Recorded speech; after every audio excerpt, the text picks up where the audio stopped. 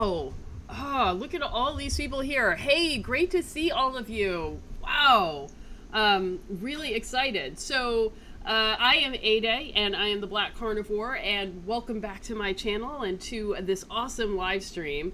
We try to, mix it up and do lots of different things. So, make sure you come back here as often as possible because there's a lot of cool stuff happening.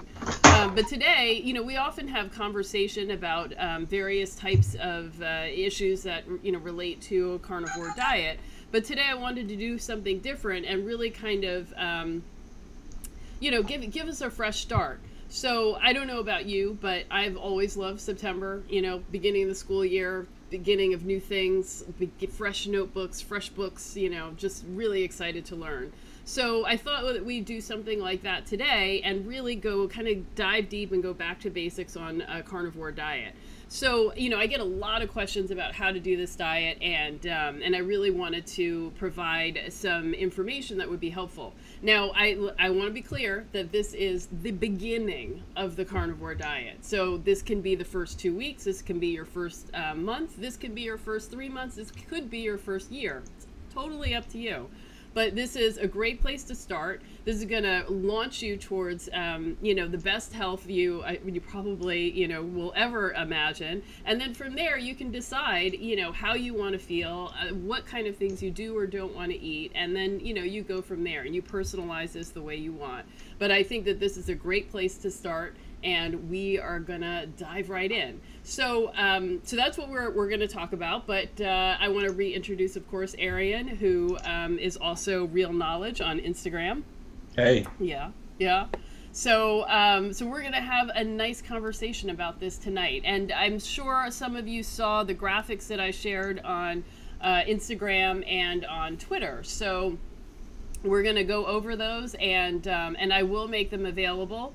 And depending, I don't know how much interest there is in like really doing like a full-on 2-week challenge or something like that. But if there is interest in doing something like that, sign up. I put a link in the description and let me know, because I will try to do that and make it happen if you all are interested in doing that.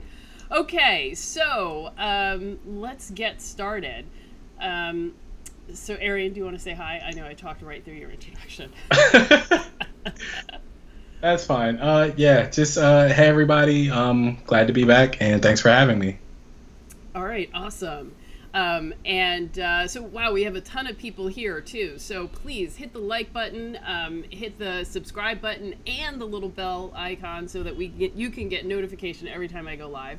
I really do try to stay on top of notifying everybody, but I have definitely missed some days. So you want that little bell icon on so you get notification.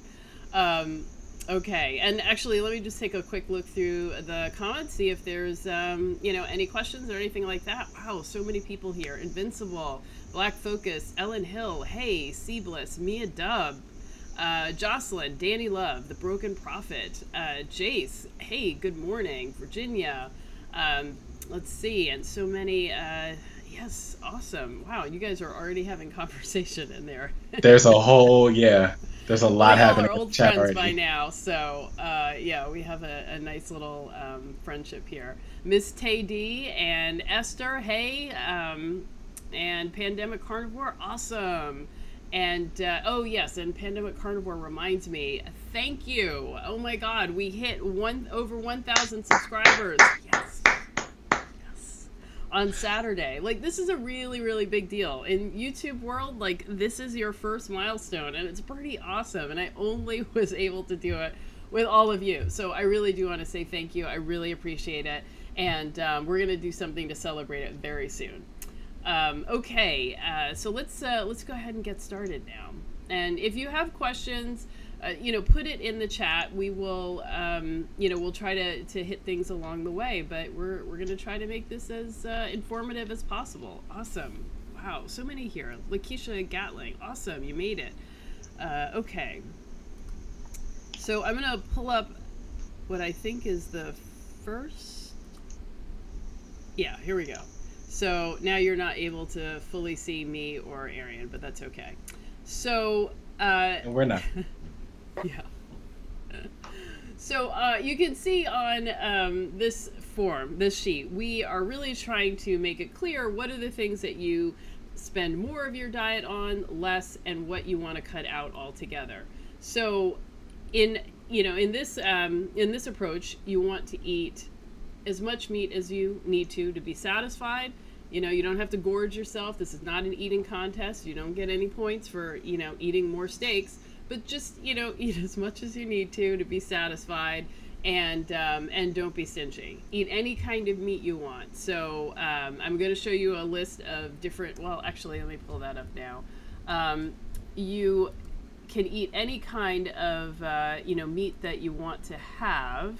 So I don't know if you can see this, under red meat, you've got ground beef, steak, chuck roast, ribs, oxtails, lamb, goat, venison, bison, all good. Any of it.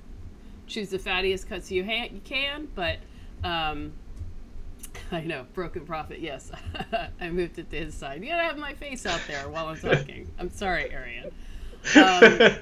Then, have pork, any kind of pork you want. Pork shoulder, pork chop, ham, pork belly, bacon, sausage, pepperoni, pork rinds. Now, I will say that you want to focus more on the fresh meat. So, pork rinds is not a full meal. That's an accent to a full meal. Pepperoni, also not a full meal. It's an accent too. So if you want to have pepperoni, hamburger or pizza burger type thing, add your pepperoni to it, but don't make pepperoni the main meal. Then for poultry, you've got, chicken wings, thighs, legs with the skin. You want the fattiest food that you can get. Same with the turkeys. Eggs, you want to eat eggs of any kind. You want to, make sure that you eat the yolks, don't just eat the whites. Fats, butter, tallow, suet, beef fat trimmings, bacon fat, ghee, lard, duck fat, all good options. Whatever you like, whatever you have access to, and whatever you feel like you can cook. So, when we look back at the more category, you see that, those are the things that you want to make the base of every meal every day. Other things can be served as an accent, but this is your food. Sea Bliss, you like to consider bacon as a condiment. That's right. Plum, you like the fat section. Yes. You want to check the question right above that too? Yeah. So I'm going to come back to the dairy question. Is that a dairy question, Mrs. White? This sounds a lot like Atkins.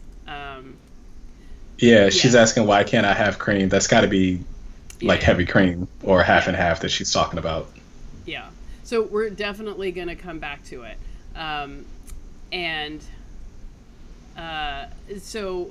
Let's see. We're going to come back to that.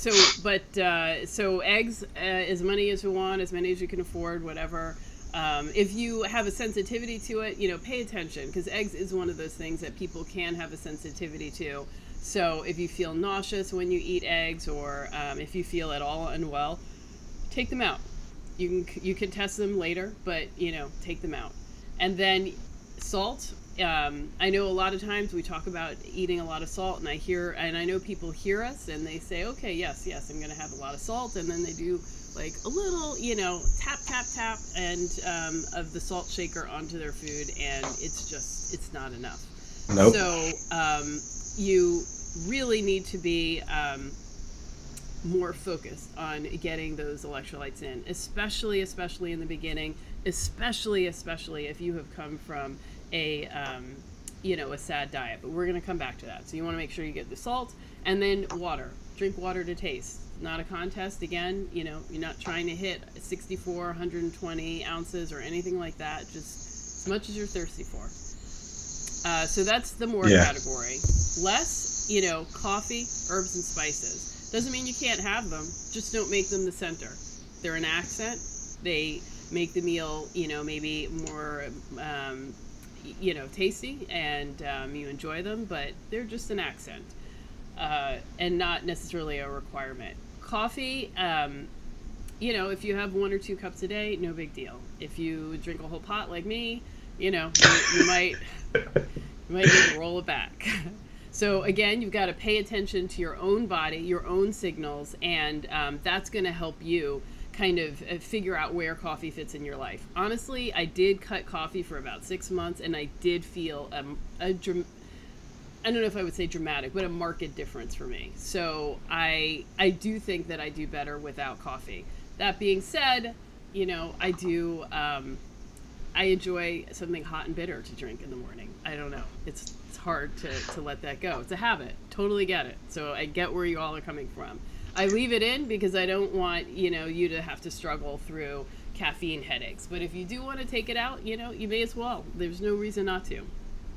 So, yeah, go ahead. Do you want to, I don't want to get you off you're on a roll right now, but like real quick, describe like what was the difference that you felt when you took the coffee out? So my sleep was like significantly better. I think even, you know, even like 2 cups of coffee by 10 a.m. and none after, it does affect my sleep. So, you know, I mean, I still can sleep, but it's not as good quality. So there's that. Oh, there's the camera go. Yeah, right on cue. So, yeah. I see the Broken Prophet said he tried going without coffee and it was the worst 3 hours of his life. Totally get you. 3 hours isn't enough though. Yeah. So, no, for a coffee lover, I totally get it. So what I would say is we're going to talk about how to deal with a caffeine headache, but, you know, we're going to talk about that. So, and then we're going to go through the no category, and so no as in no carbohydrates, no grains, no nuts, no sugar, no fruits, no veggies, no artificial sweeteners, no vegetable or seed oils. So, you know, when I talk about carbohydrates, the way I talk about it with people, a 6-pack of beer, a bag of cherries, a bag of M&Ms, and a loaf of bread are all sugar. It's all the same thing. It comes in different forms. It looks different, tastes different. You know, some people say, oh, you know, I don't really care for sweets, but drink, a bottle of wine every night. So they do care for sweets. It's just coming in a different format. So my recommendation is when getting started, you got to take all of that out. Now, you know, in time, some people decide they are okay, you know, doing something that's more keto and eating, you know, some vegetables, incorporating some avocados, some olives, you know, some things like that. So it's going to be on you to decide where you land with that. But in the beginning, I would say you want to dive right in, take the plunge, just get yourself into a fat burning state and let your body have the break that it needs to you know, begin to get healthier and begin to be able to you know, start to heal your body and reverse some of the metabolic you know, conditions that many of us have. Later on, then you can decide what you're going to do. I don't think that it's ever going to be helpful to reintroduce grains, nuts, sugar, you know, like refined sugar and vegetables or seed oils, but you know, you got to decide what's important for you. Okay, so I talked a lot, Arien, but I know you had some things that you wanted to include. Well, there was the question about the heavy cream and right. So you all notice there's no dairy on the list at all. Yeah, and I realized that just now. No, I knew. Well, I realized it just now. I thought we had it in there somewhere, but I guess so. My thought is this is the start here diet. So this is equivalent to your the strict side, that left side of the one chart, where we're saying this is how you start. This isn't necessarily where you have to end up, but we want you to start in a really simple healing place. And my guess is your thought process is dairy has nothing to do with that and does not belong in that when you're in that stage. Mm-hmm. I know so many of us love cheese, love dairy. I know, I get it. People fight me on this all the time, and I fought myself. But I think that dairy has like a very significant impact on the body that doesn't just have to do, you know, with carbs. It doesn't just have to do with calories. It is the substance itself that is, especially for people with autoimmune disease or any kind of inflammation, it itself is a problem. So if you are doing this diet to heal something, it's not going to help you. It's going to it presents an obstacle. If you're, young, healthy, and you're just trying to tweak stuff to see how healthy you can get, then, it probably isn't a problem, and it probably is fine. So it's kind of up to you. But, my point isn't that you have to remove dairy entirely forever. I say, remove it for the 2 weeks or, 1 month or however long you want to try, then test it and reintroduce and see what happens. Because you don't really know. And I too was like that when I heard people say take out dairy. I was like, no, dairy's fine. Like it's okay. And then, I kind of dillied and dallied, and then I finally decided, okay, I'm fully gonna try it, and my asthma went away. I mean, that's a really big deal. That's not a little thing. And I realized that I had been saying it was not a problem, but I wasn't really thinking about the full scope of the symptoms that dairy had on my body. So I'm saying you will never know until you just do it, and I think a lot of times we want to talk about and look at the evidence, but there isn't any. We just have to do it. And then once we do it, we can say definitively, oh no, it's no big deal. And Arien, you decided to do an experiment and do no dairy so for the last couple weeks. So you tell us, what happened with you? So I haven't felt much of a difference. I can say that I had a separate issue going on where I think I was undersalted, and once I fixed that, my body went a lot closer to normal. I think my sinus issues are related to my AC, like my air conditioning. I kind of set it what for me is kind of low, like 76 and then like 74 at night. And then I think it was just running constantly and it was drying out my sinuses. So I turned that up. I feel a lot better that way. I can say though that I've had next to like no digestive issues. And in the past maybe like 5 days, I brought the heavy cream back in, but I'm still not doing any cheese and any yogurt. And I may keep it there. I may, I think I'm done on yogurt. Like I straight up poured out my yogurt yesterday and didn't even feel bad about it. Like, how sometimes you throw away food and you're like, oh no, I'm going to miss you so much. No, that yogurt was straight down to garbage disposal. I did not care. I've got a gallon of milk in the freezer that I was going to make yogurt out of. I'm going to throw that out at some point. You were going to make yogurt? Wow. Yeah. Like I had, like I discovered Greek yogurt and went all in on Greek yogurt and made my own. That's pretty impressive. I've done it it's twice actually in my life, and both times it's not a good idea. It came out that bad? Yes. I used the Instapot. I mean, this was in the 80s, so it's not the same kind of equipment you might have today. Yeah, like you didn't have an Instapot at that time, so. It came out good and I could strain it myself, so there was very little whey in it, like way less whey than I think the yogurt that comes from the store. But like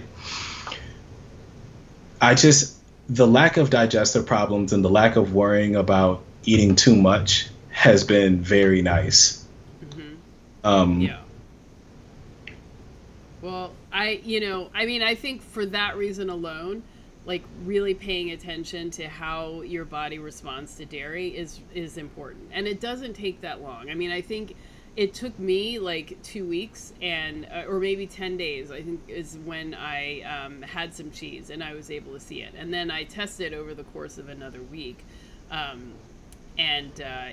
was hopeful because I had a lot of cheese that I had already bought and really didn't want this to be a problem. But, I tested. And it was clear. So all I'm saying is not forever, not for all time. Nothing is forever. All I'm saying is start here. And then you can figure out where you want to go. Now I see Jimmy Zero Carbs says he's been doing carnivore since 220, lost 81 pounds as of today. Woo, yes.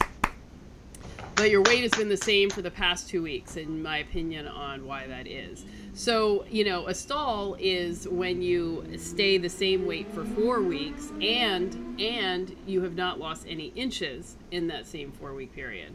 So you might not see a difference on the scale, but there's stuff going on. So I would say I don't have enough information to say that you're actually stalled, and you might still be losing fat, and that's important.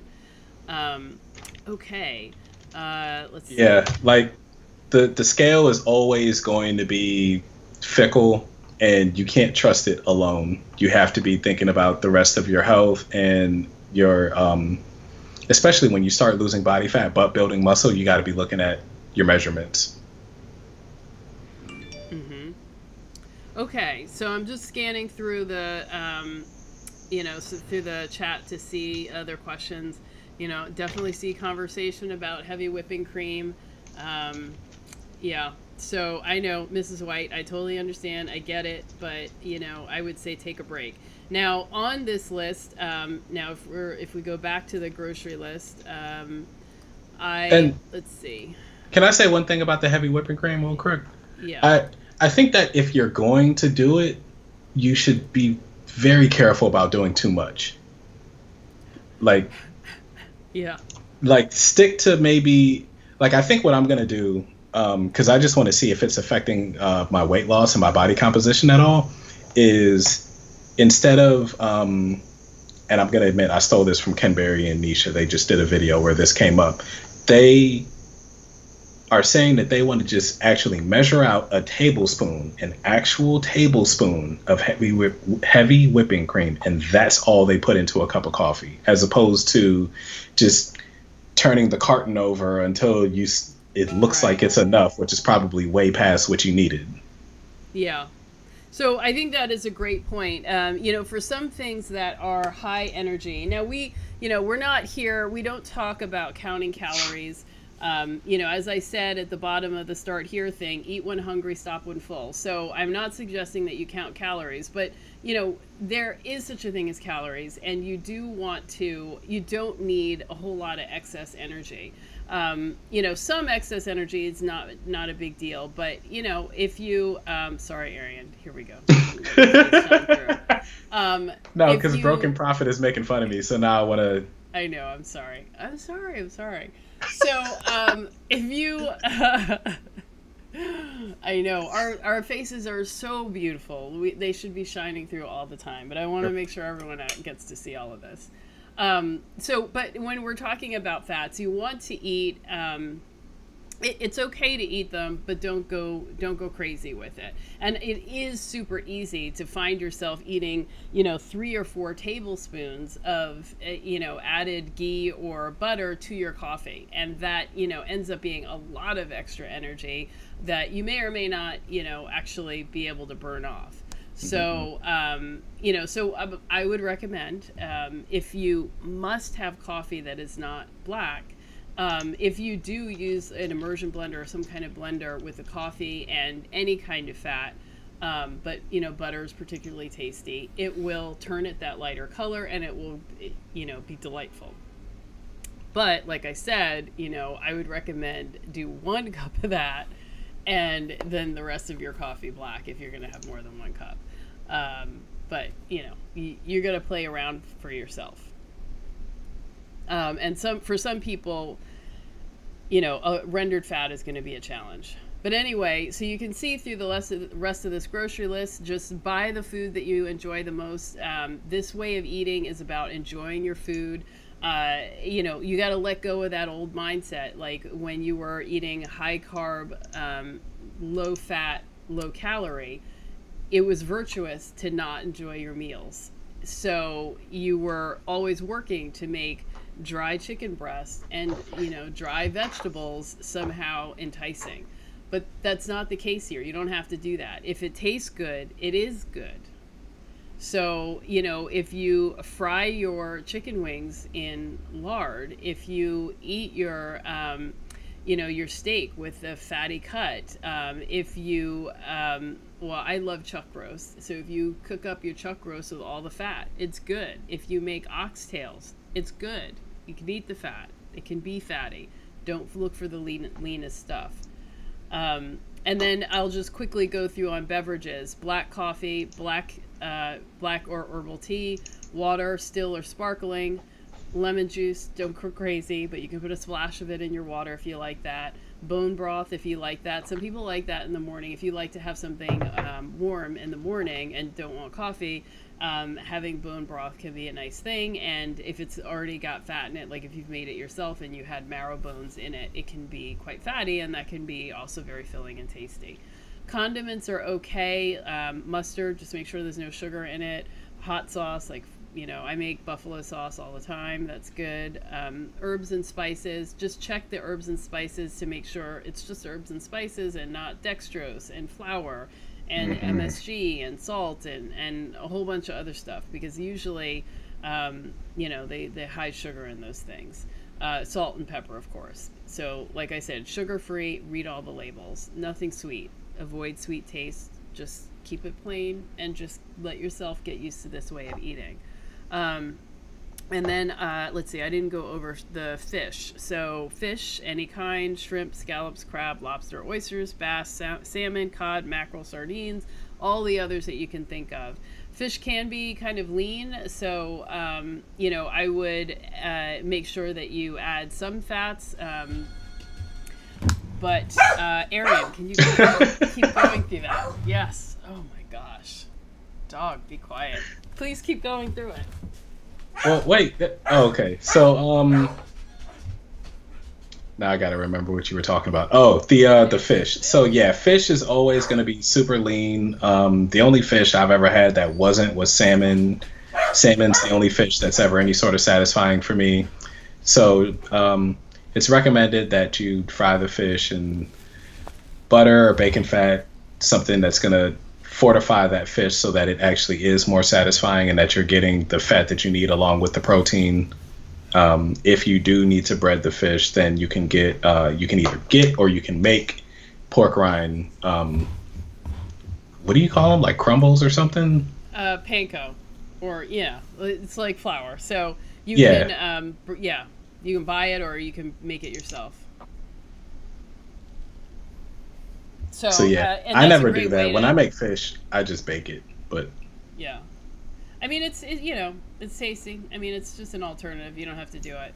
I'm actually gonna make salmon croquettes, I think, for breakfast tomorrow. So looking forward to that. Oh, good stuff. Yeah, so I'll use the panko and salmon. Okay, so those are all good options. So you can take this grocery list with you. You can print it out and just each week circle what you want to take, what you want to buy, and when you get to the store and discover what you had intended to have isn't there, you can switch it up and figure out something else. But you got a lot to choose from. And you'll notice when you go in the grocery store, you have no need to go into any of the aisles. You're just going to the meat aisle, the fish aisle, and then around to the egg and dairy area where you will pick up butter or eggs. So very, very small, you know, area of the supermarket that you're even trying to hit. So let's quickly, yeah, Plum says it's a meat-based elimination diet. Yes, exactly. And someone had asked if this was, how this was different from Atkins. You know, in my opinion, it's not. You know, I thought Atkins allowed you some cheese. It was, although it was limited, definitely. But yeah, you know, Atkins, the start of Atkins it was a good diet. There wasn't anything wrong with it. Yeah. Somebody asked, ZZ Captain asked if you can turn up your mic a little bit. Oh, me? Yeah. Let's see. I don't know. How about that? Did that help? I can't hear any difference, but maybe they can. Oh, I see what the problem is. How about now? Test it again. So let me know now, guys. Can you hear any better? Well, how about you, Arien? Can you hear any better? I heard you fine the first time, so I wonder if it's what's going out to them, because to me you still sound the same. Yeah. Well, I did change. My microphone got messed up, so I did change my mic. Oh. And then... So, oh no, wait a minute. And Virginia says, I might be too loud. All right, can you all hear me now? Just speak up and let me, or put it in the chat. But I'm going to turn up the gain on my microphone. I don't know. I still got to figure this stuff out. I don't always feel like I quite get what I'm supposed to be doing with it. Okay, so let's see. Yes, Seabliss, I see the gleam on Arien's teeth. Nice. Yeah. So Ellen says cheese.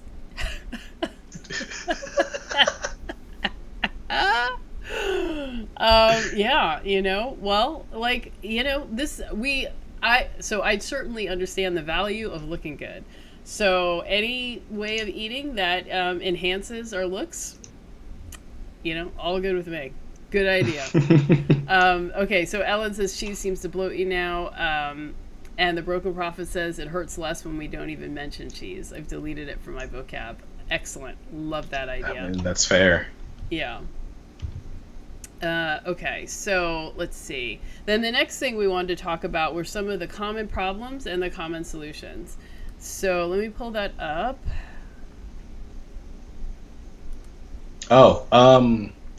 Yeah, here we go. Oh, and while we're here, can everybody please hit the like button, subscribe, and hit the little bell icon. Yes, please. There was a question about grass-fed versus grain. Yes. Okay. So, do you want to cover that, or shall I? Yeah, I can do it really quickly. Doesn't matter. Mm-hmm. Eat what you want and can afford. Okay. Yeah, that was super quick. If you have the ability and you want to try grass-fed, you know, give it a try. You know, my feeling is we have so many more meals on this planet, so, you know, there's no reason to choose one or the other. You can get what you can afford, what you have access to. You know, I do think that, you know, choosing regenerative farming offers better benefits for the earth, and certainly the healthier the animal you're eating, you know, the healthier it is for you. You know, eating a sick animal isn't necessarily great. But, you know, you got to do what you can do, what you have access to, and when you can do more and do different, you can. But just starting here is going to take you so much further in your health, and then from there you can decide what you want to do. Let's see, Pandemic Carnivore says, sorry, Esther, I do have to say that cheese might stall your progress, at least in the beginning, and see if the dial moves. Yeah, cheese, definitely a common cause of stalls. So Siebla says, I go through dairy phases. I'll be on it for a while, and then I'll go a few weeks without it. Yeah. Yeah. So, Black Passport Fit says, at Jimmy, 0 carbs, don't focus on the scale. Love that. Exactly.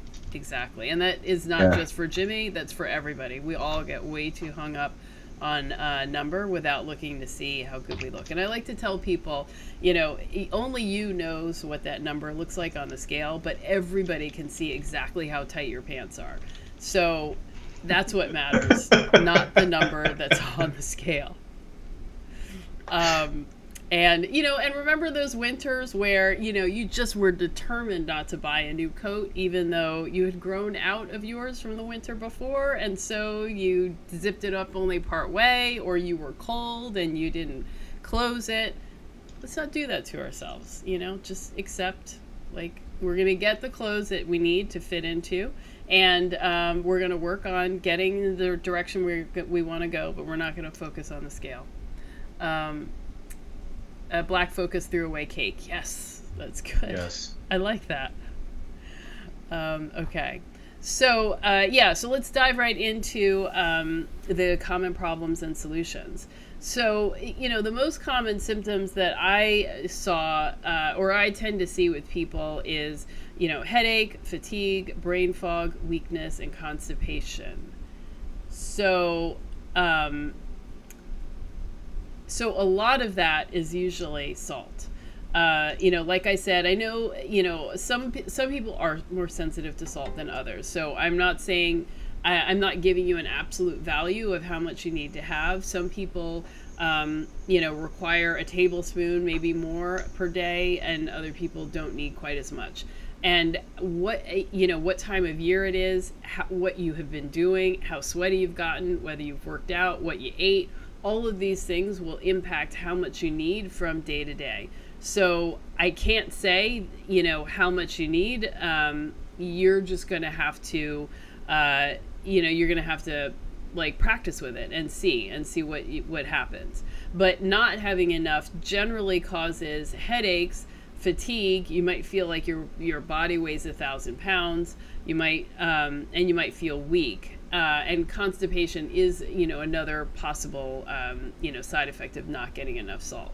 The quickest thing you can do to rectify that is take like a pinch of salt, a thickest pinch, and put it underneath your tongue and let it just dissolve underneath your tongue. That there is a big blood vessel there that's pretty close to the surface of your skin, and so anything you let dissolve there, it tends to get dissolved and go straight into your blood system, your bloodstream. So if you really need something, to act quickly, it will act quicker that way than if you swallow it and it has to go through your digestive system. But, an ounce of prevention is worth the pound of cure. So if you start to feel bad from not getting enough salt, it takes a while to kind of feel better again. So, my recommendation would be to really try to stay on top of it. I do have a list of things that you should buy, and that includes, some electrolyte drops and salt, so that you have that and carry it with you. They're, they come in small little pocket-sized things, so you can have it in your pocket or your purse. You must have salt on your person at all times, because the stuff hits when it hits, and if you don't have it, you're just, out of luck.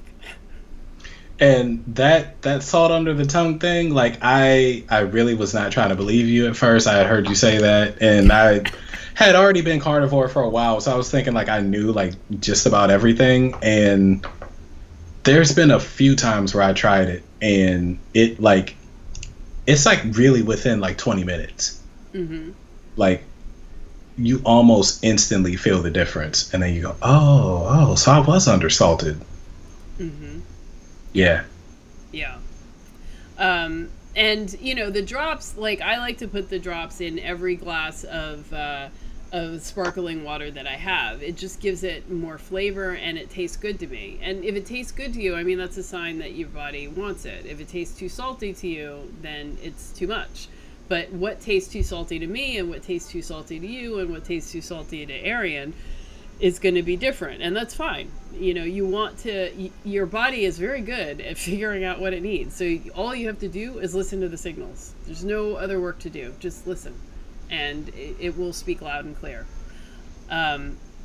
So the other thing is brain fog. Brain fog is another symptom. Now that can happen. There's a couple of things going on. One, you're switching from running off of sugar to running off of body fat. But your body doesn't get good at running off of body fat instantly. It takes time. It's been running off sugar for, 2, 3, 4, 5, 6 decades. So it takes time to ramp up. And in that time, you are not giving it enough sugar, and it can't get enough fat. So you're having an energy crisis, and you're just going to be tired.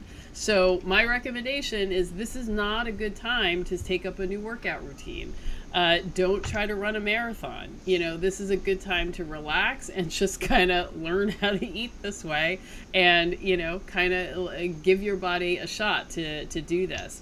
But one thing that can happen is like your brain fog. Like your brain needs it needs energy to operate, and so if you're not eating enough, you can kind of feel that way. So my recommendation is make sure you get enough salt, and then and kind of just give it some time. So should we move on to the next one? Or are there some questions in here?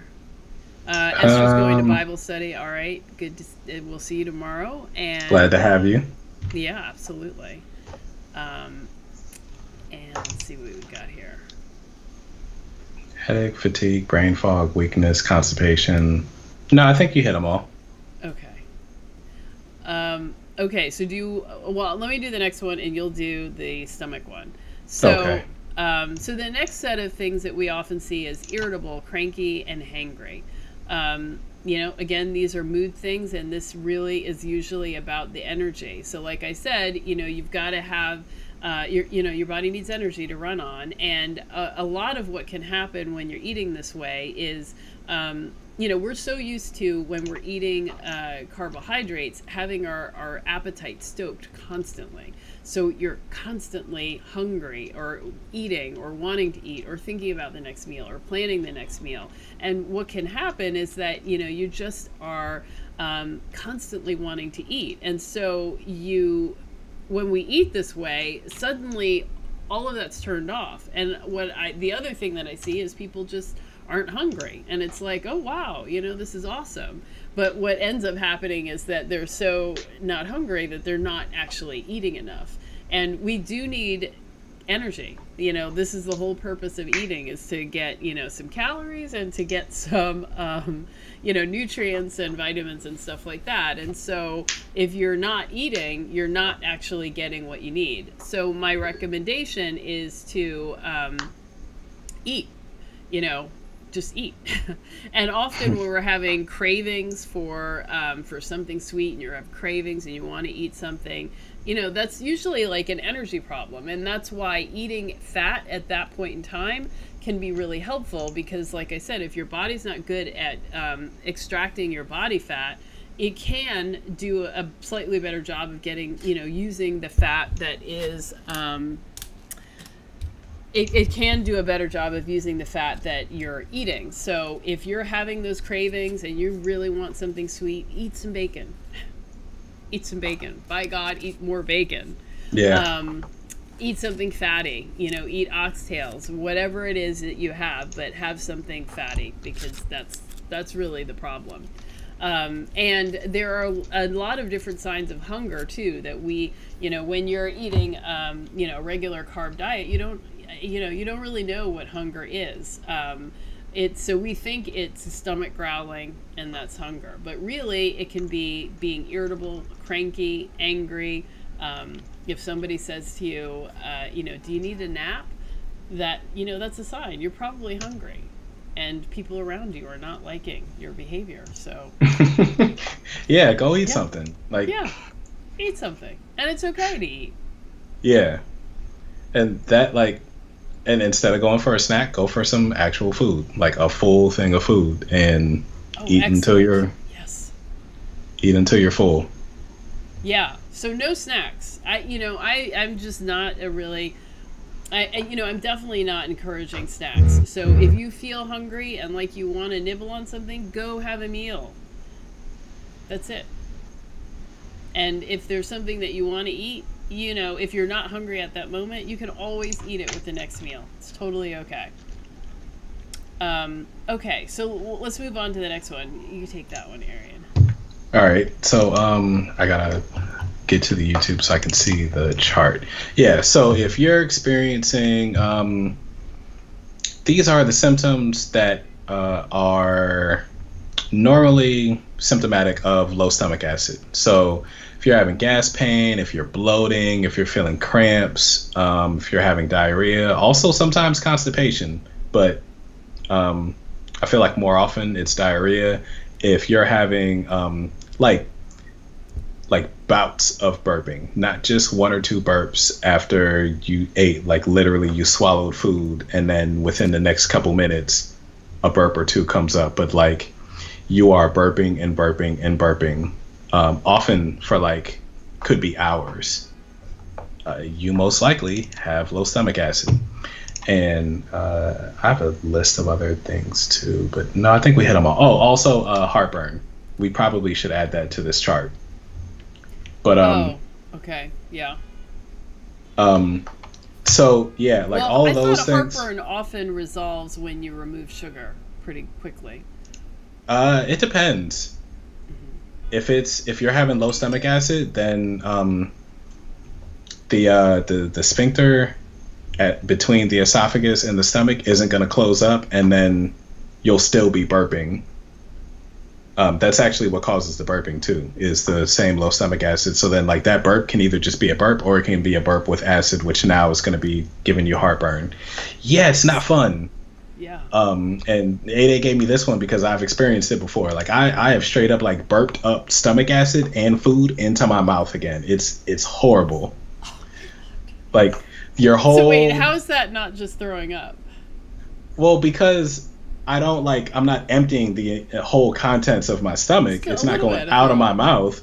Yeah, it's Well, just a yeah, little but bit. well, Okay, I get you. right. No, no, no. It's close though. You're right. Like it's not far off.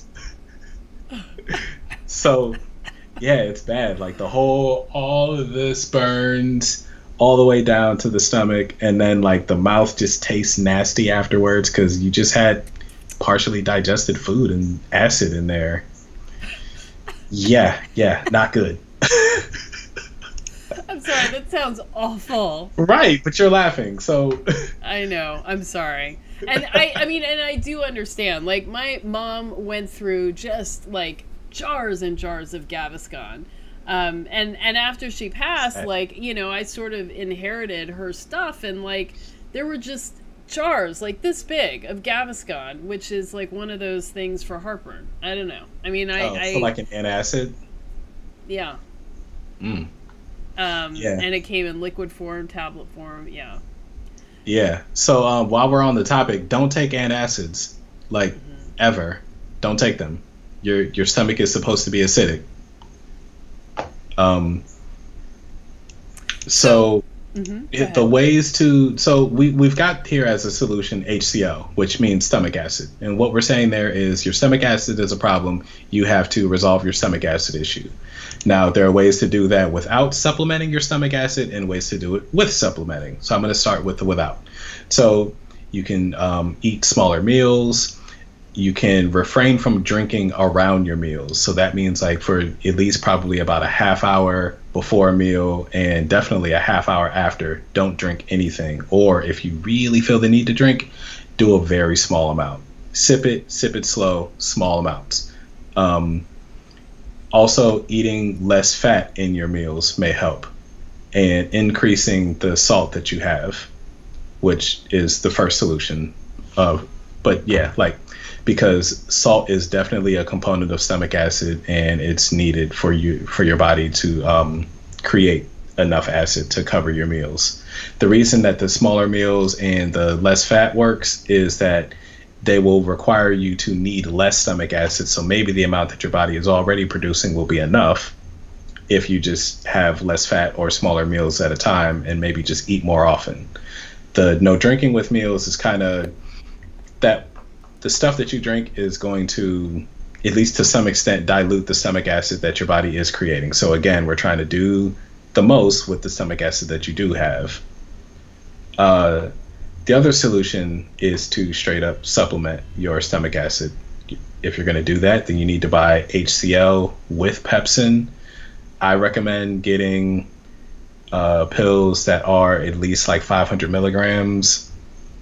If you're getting smaller ones, then that just means that you may find relief a little slower, because the way you're going to do this is you're going to start with just one pill right after a high protein meal. Now, you're carnivore, or you're starting carnivore, so every meal that you eat is going to be high protein. You should experience, hopefully, some relief with that one pill, but you're going to keep going. So the next meal, you're going to do 2 pills, and you're going to keep increasing the dosage with each meal that you have until you get to the point of feeling like my stomach feels warm. At that point, you know that you are just one pill over the dosage that you need. So then you're going to go back to the old dosage, whatever you did for the meal before, and you're going to stick with that until someday, eventually. But for me, it happened very quickly. It happened within probably 2 weeks. I'd say probably like a week and a half. What was a good dosage will now start to feel like too much, and you'll get that warm stomach feeling again. So then you need to drop down again. And you're going to keep going through that process until you either spontaneously feel like I don't need this stuff at all, or you just drop down from 1 pill to 0 pills, and you have solved your stomach acid problem at that point. Excellent, man.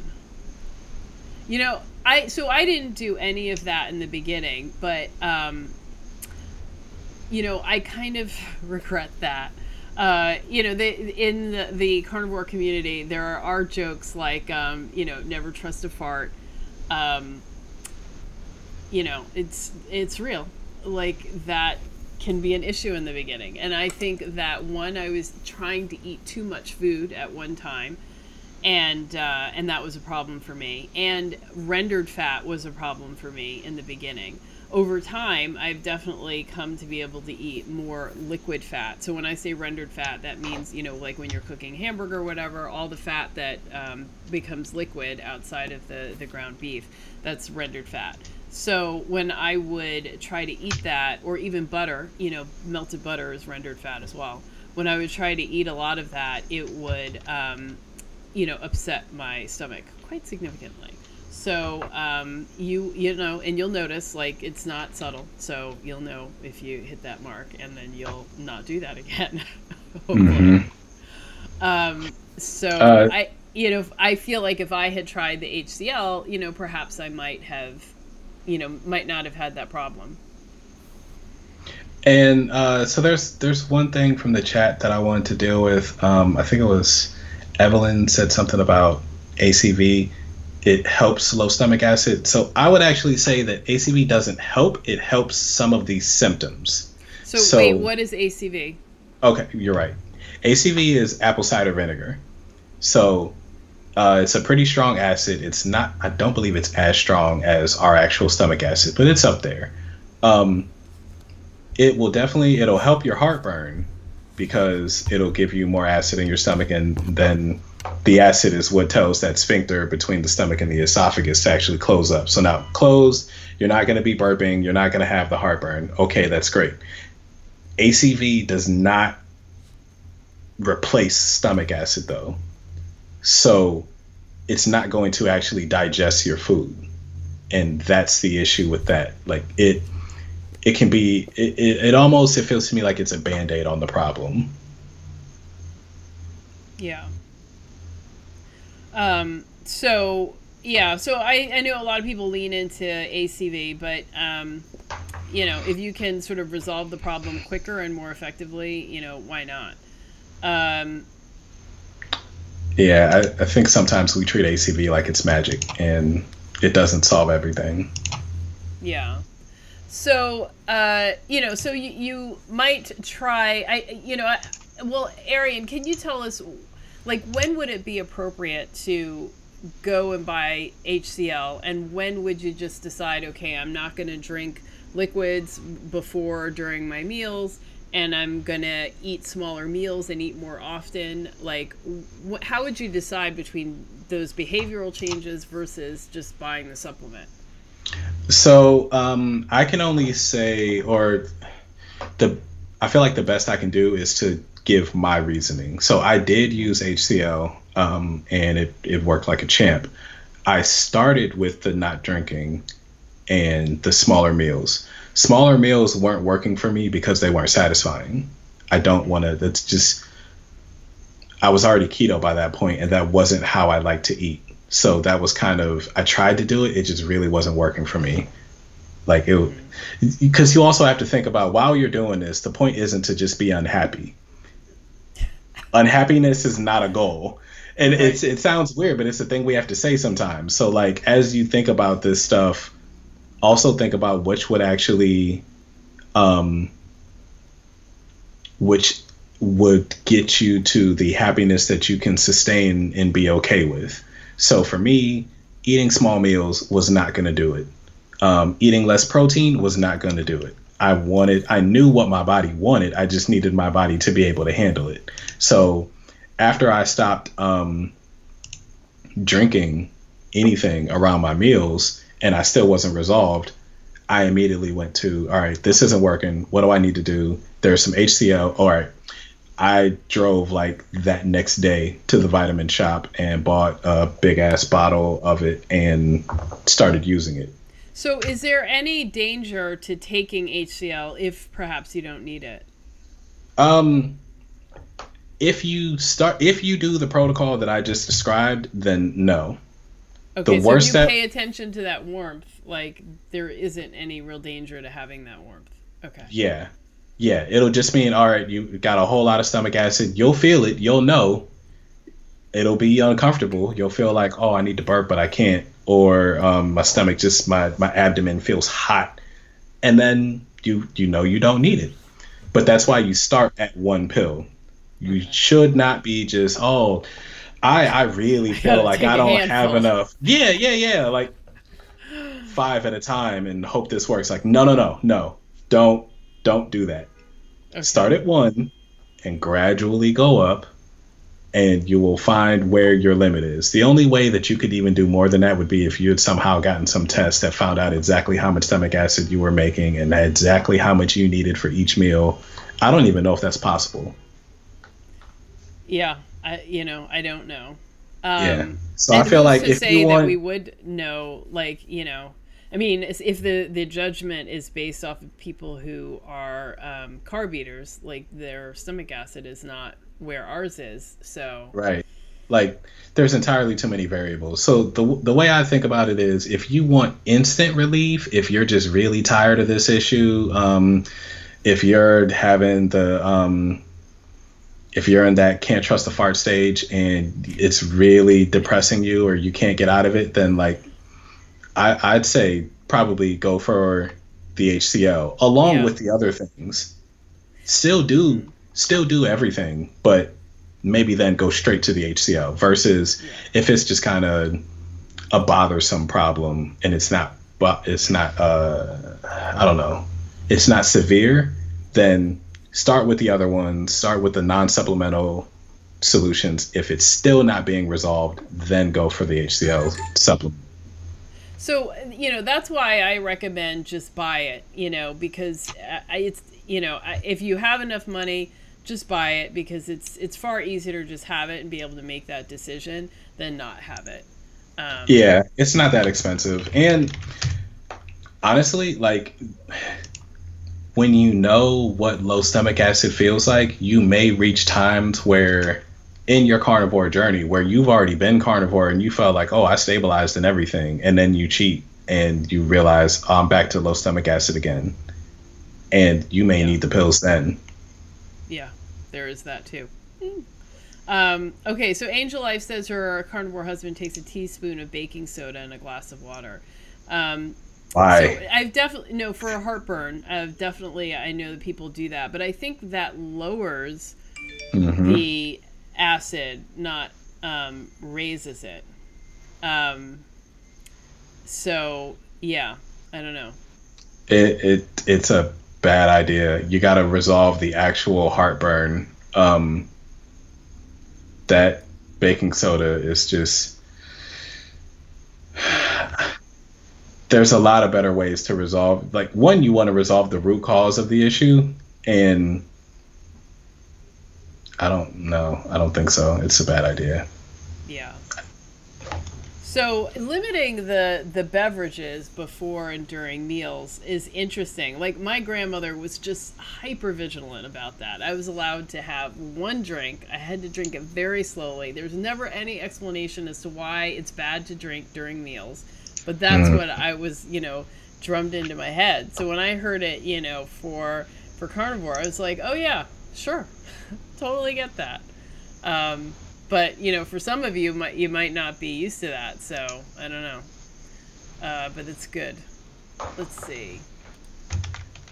So I will say that there are less common symptoms that can happen during during the early stages of getting used to the carnivore diet. And I would say for those, just reach out to me. So I am doing coaching, so you can reach out to me for a consultation, and we can kind of walk through and tweak whatever is going on with you and kind of figure out solutions. There are less common things that happen, that also, don't necessarily indicate a problem, but they're just, sort of less common, and we weren't able to sum them up here. But the most basic things that are an issue is people not having enough salt, not eating enough, and having low stomach acid. And that is the majority of the problems. Yeah. So, let's see. And let me pull up the final form, which is, let's see. Nope, that's not it. I should probably properly name these things. Here we go. Buy this. Yes, what to buy. So I did see someone asked about electrolyte drops. If I use Keto Chow, yes, I use the Keto Chow drops. Like them very much. Having a great time with them. Probably the next ones that I will buy will be different. You know, I just want to try different stuff, see what's out there. You know, I haven't tried other stuff, but it's nice to have it all pre-mixed and I can just add it to water and it's super easy. But you don't have to do that. If you just want to add salt, that's okay. You know, salt is really helpful. Well, you know, figuring out, like, I really, you know, I don't really like to get into trying to balance, you know, potassium and calcium and chloride and salt and, you know, well, there's 5 electrolytes, so, and magnesium and something else. So I prefer not to have to get into that, but you know, so many say the best thing to do is just focus on getting enough salt, and your body will absorb and preserve the other electrolytes so that you will have them in the correct proportions. But it's the salt that is the lever. So make sure you get enough salt. That being said, some people do get leg cramps. It's you know, a common occurrence. So when that happens, typically magnesium is what is recommended to have. So in my Amazon store, I have a section called electrolytes, and I put in some recommendations for magnesium. I would suggest to try that. Magnesium Calm is one that people talk about all the time and seem to, you know, do quite well with. Again, it's one of those things, you may never need it, but if you wake up at 2 in the morning with crippling cramps, you don't want to not have it. You want to have it in the cupboard. It doesn't go bad, so just have it. And another option is Epsom salt. So magnesium can easily be absorbed through the skin. So if you don't want to take it, it does, you know, it doesn't taste great. You can soak your feet in it or get in a bathtub of Epsom salts, and then you're doing double duty. You are getting relaxed, calm, and giving yourself some much needed me time, as well as getting your magnesium. And you can make they call it like geez, I can't remember, like a syrup or something, but it's really not that, but it is. And oil. Yeah, oil, right. Sorry. It's thicker than water, and my mind just went to syrup for some reason. Yeah, use syrups. Magnesium Make body syrup, syrups. Yeah, that's a thing. Yeah, but it's just basically a ton of Epsom salt and water. I think it's I forget the ratio now, but it's easy to look up. Do you remember? No. Okay, so whatever the ratio is, it's somewhere. It's either 1-to-1 or it's like twice as much Epsom salt as. No, it's 1-to-1. I think it's whatever will dissolve into the oil. So whatever doesn't dissolve is not going to be in it. Yeah, you mix that up and you put it on your body just like you would anything else. And yeah, that it works. It does, like, it dries white and dusty, so that's weird. Okay. So, well, you know, either way, do you take Epsom salt baths ever or no? No. I think we were in a Zoom and someone talked about Epsom salt for magnesium, and I figured, oh, so that means I could see what this magnesium thing is all about without even having to do much, because I already have Epsom salt, even though I don't use it. It's just one of those things that I just figured I was supposed to have. And you can also, you know, take Epsom salts as long as it's not lavender or eucalyptus flavored or anything like that. If it's just straight up plain food grade Epsom salt, I have also used that as well. Now, it depending on how much you take, it can function as a laxative, so be careful, don't go wild with it. But like a half a teaspoon after you have eaten a full meal, you want to take it on a full stomach. It can also work and be helpful as your supplement. So, you know, this is an area I feel like, you know, I still adjust and kind of, you know, I'm figuring out what works for me. So you want to tread carefully. But the electrolyte drops is fine, and salt is fine. Magnesium, if you're feeling like you're having cramps, adding that is fine. And then, you know, I'm not encouraging that you start playing around with potassium. You know, potassium is one of those things that needs to be in the correct proportion, and it can be a problem if it gets out of balance. But if you go to the doctor and you're tested and it's discovered that you are out of balance, then of course you should, you know, take it as you have been instructed. Yeah. And that's why I like that you're saying, like, you know, have the supplements, but you don't necessarily have to get them and start using all of them immediately. Like, just let them be there for when you decide that you need them. Because really your goal is you should at some point eventually be able to have everything you need just from what you're eating. And yeah, that's the idea. Like, you know, we shouldn't really need other stuff. And, you know, a lot of times I think that people, you know, get this notion that we need supplements and we need vitamins because the food that we eat is not nutritious, but that is not true. And when you actually look at the, you know, the vitamins and minerals in animal products and you line them up next to plant products, you know, the animal products are full of these vitamins and minerals. And even if, you know, you take like 3 ounces of broccoli and compare it to 3 ounces of beef, and the broccoli has, you know, a higher concentration of something, you know, we're eating 2 pounds of beef in a day. So we're getting it all. There's no question that we're getting it all. So you don't have to feel like there is something missing that you're not getting from the broccoli, you know, that the broccoli would provide more of. And in fact, I would say, you know, if you eat 2 pounds of broccoli versus 2 pounds of beef, you're going to have a very different life experience. So much different. Yeah. So feel confident that the foods that you're choosing, and you know, this is again another one of those reasons why, you know, you want to choose the highest quality food you have access to, but you know, meat is good. It's good for us. Okay, so the next thing I have is a glucose ketone meter. So I recommend testing your blood glucose in the morning and testing your ketones. So testing your blood glucose can give you a sense of where you are, and if you are returning around to your insulin resistance or your prediabetes or diabetes. You know, the main thing that we are concerned about here and that faces our community is metabolic syndrome.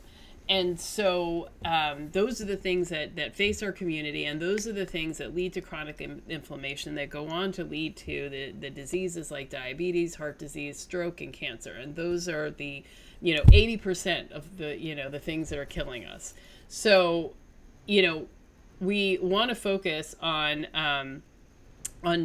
improving our health. And the way, and one of the ways to monitor that is to look at your blood glucose, your fasting blood glucose, and you want to see it coming down.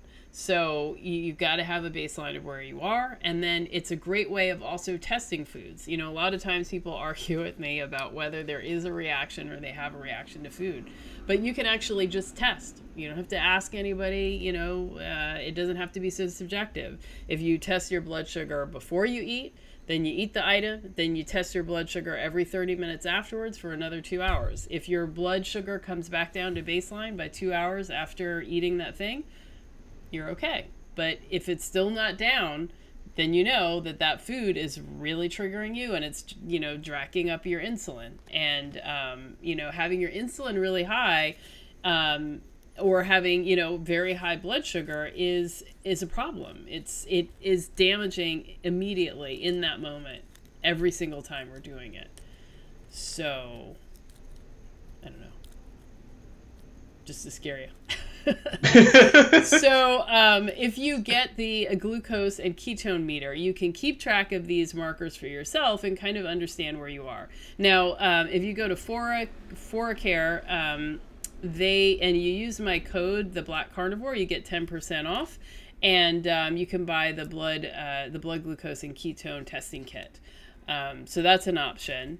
And then I have the digestive aids there. So we talked about HCl. We did not talk about ox bile. Real quick on the glucose ketone meter, we are not chasing ketones. Right. Like, Yes. it's nice. It's good to be in ketosis. Don't get obsessive about that thing. It can become another scale, like I'm checking my weight all the time. I'm checking my ketones all the time. No, that's not what it's for. Mm-hmm. Yeah. So, as long as you're in ketosis, like, then it's fine. Doesn't really matter. Yeah. Okay, so let's talk about the digestive aids. So we didn't mention ox bile. Now, what would that be for?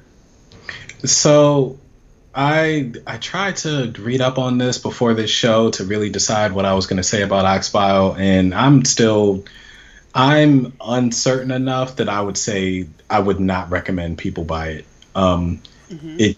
It's used by your body to emulsify the fat that you eat, but it seems to only be an issue for folks who a lot of times have like gallbladder problems, or like it's been removed. So I guess like there could be a time where you need to have the ox bile. I feel like it's so much less common though than the low stomach acid, and the low stomach acid is actually going to solve most people's digestive problems, that I don't think I would recommend people just off the top buy ox bile. Okay. So, so that is something to consider. Depends on, your situation and whether you have, whether you're having difficulty digesting fats. I know, I got to figure out how to fix that too. So I have it on here. I think, and what I wrote was to check with me for a recommendation of what and how much to get before you actually buy it. So that's what I would say. Again, if you do a consultation, that would be, the best way to sort of deal with that. And Errol says FSA can pay for meters as well. Yeah, that's totally true. But the meter itself is pretty cheap. It's the ketone sticks that you actually put the blood on that like are worth their weight in gold. So, I got to do my reimbursement still. Yeah. So I also have a book section in the Amazon store that you might want to take a look at. It's always, nice to check that sort of stuff out. And then under supplements, I have L-tyrosine. So if you are going to quit coffee, one of the things that can happen is caffeine headaches. And L-tyrosine really is very, very effective in removing or alleviating the headaches. So that would be my recommendation for like a week. Just in the morning on an empty stomach before breakfast, and then on an empty stomach before lunch, have 1,000 milligrams of L-tyrosine, and that usually knocks out the headache. And then by a week's time you should be you should be good. Somebody asked what FSA was. Is that the I don't know, federal flexible spending account? Oh, there you go. Yeah. Okay, and then there were a couple of questions in the chat that I made a note of. Mrs. White said something about salt, but I missed the question. So if somebody can repost that. Large Picture asked about the Black Panther and, the actor who played the Black Panther and what was going on with him. So, my thoughts about that, we discussed this a bit too in the Facebook group, is, we really don't know, what was going on with him, the choices that he made, what was really happening. So I don't know that it makes sense for us to speculate about him specifically. However, we did have Dr. Tanya come and speak to us at one point. She is a radiation oncologist. I think so. Yeah, and also a breast cancer survivor, and also a keto success story, and also a stroke survivor. She had a lot of things going on. But anyway, she spoke to us, and one of the points that she was making is that cancer is a disease that's caused by chronic inflammation. So chronic inflammation causes damage to our mitochondria, and that leads to cancer cells that proliferate. And and the other thing that I think that she had mentioned this was that I mean, we get cancerous cells all the time, and it just happens in the body, but your immune system kind of deals with them. But when we're like chronically inflamed, not only are we producing them, but our immune system is also engaged with dealing with the inflammation. And so these things that could otherwise have been handled and dealt with are become just too overwhelming, and we lose the battle against them. So thinking about that, it made me understand that the key ways, if you believe that research, to prevent cancer is to reverse the 5 signs of metabolic syndrome, which are the things that lead to those chronic conditions of inflammation. So those signs of metabolic syndrome are abdominal fat, low HDL, high blood glucose, obesity. Oh God. Low HDL. Mm-hmm. High blood pressure. Let's see. I can never remember all 5 of them. Normally I get the 4. I can't even get 4 this time. I know. Obesity, blood pressure, low HDL. What the? Okay, wait. I've got it. Here we go. Can you see that? Yes. Okay, so a metabolic syndrome, abdominal obesity, high blood pressure, high triglycerides, low HDL, high blood sugar. So, yes. How did we forget high blood sugar? I don't know. So having 3 out of 5 of those 5 is what constitutes having metabolic syndrome. So, so you want to reverse that.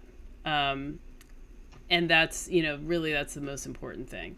So to me, that's worrying about whether going vegan caused or, was a part of, the actor's particular cancer situation. I don't know. But I think what, we need to do is kind of focus on the things that we know. And there is absolute research that shows that, these symptoms of metabolic syndrome significantly increase our risk for cancer, and not a little bit, not like, maybe 1%, 3%. I'm talking 50% higher risk.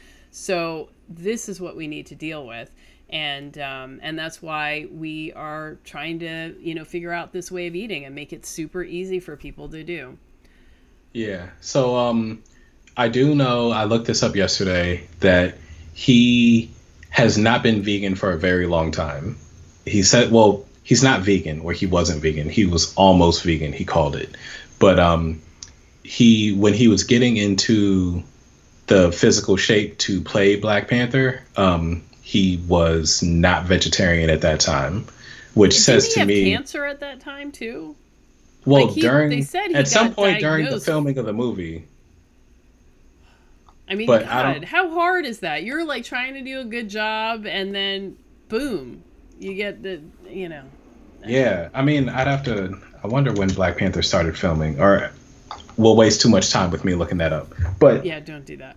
Yeah. Fact checking would be the death of this show. But I think that he definitely, he most likely, or I'm pretty sure he had the cancer and was diagnosed with it. So he knew he had it while he was shooting Black Panther.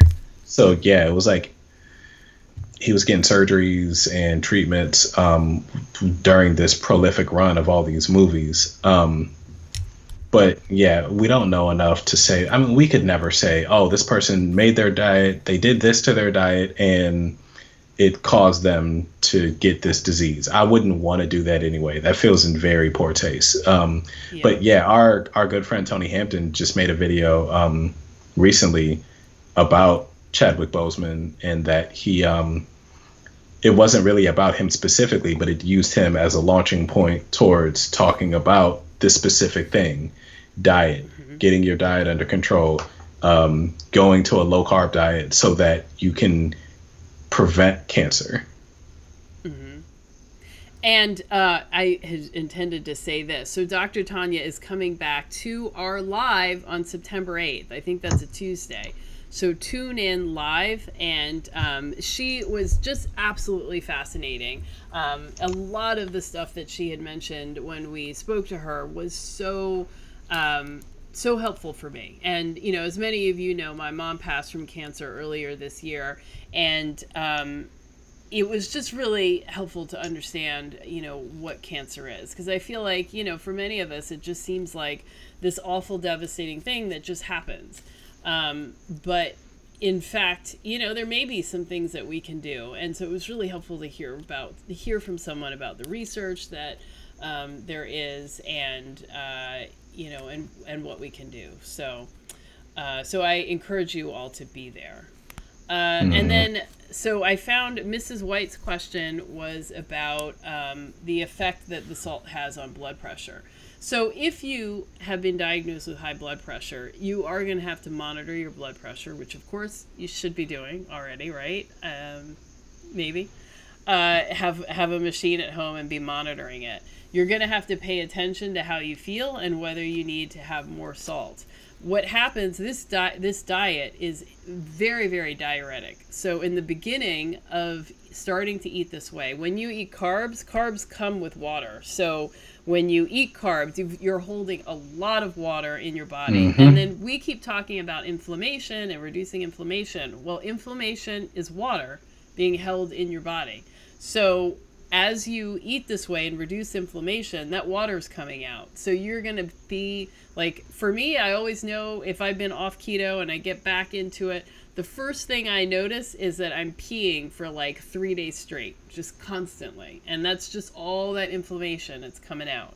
So where goes water, so goes salt. So if you're peeing a whole lot, you're also losing a lot of electrolytes. And that is why we have all of this problem and need so much salt in the beginning.